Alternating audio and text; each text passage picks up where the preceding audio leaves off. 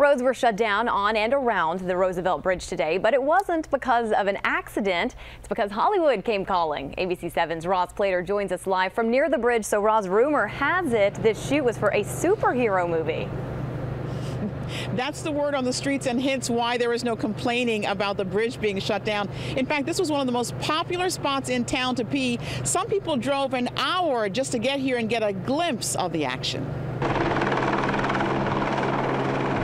A chopper overhead, a film crew below, and it's showtime as filming gets underway in D.C. for a major motion picture. The curious lined up early for a front row seat. I hope it's a little bit exciting. That's what we're counting on. The production company is being pretty tight-lipped, but rumor has it this is a sequel to the comic book superhero movie Captain America. He was alive during World War II.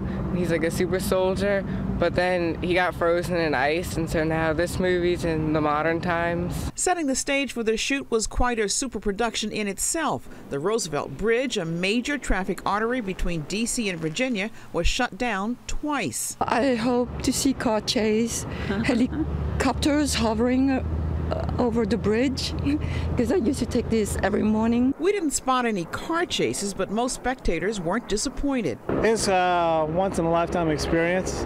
It was awesome. They're even hoping to be part of the action next time around. We signed up. They need a lot of kids on the 16th, apparently. Yeah. So you're hoping? Yeah, we haven't heard back, though. Break a leg, as they say in showbiz, but for now, that's a wrap. We are also hearing there could be a couple more shoots over the next month or so. You might even see some stars. Stay tuned. We're live in Northwest D.C. I'm Roz Plater, ABC 7 News.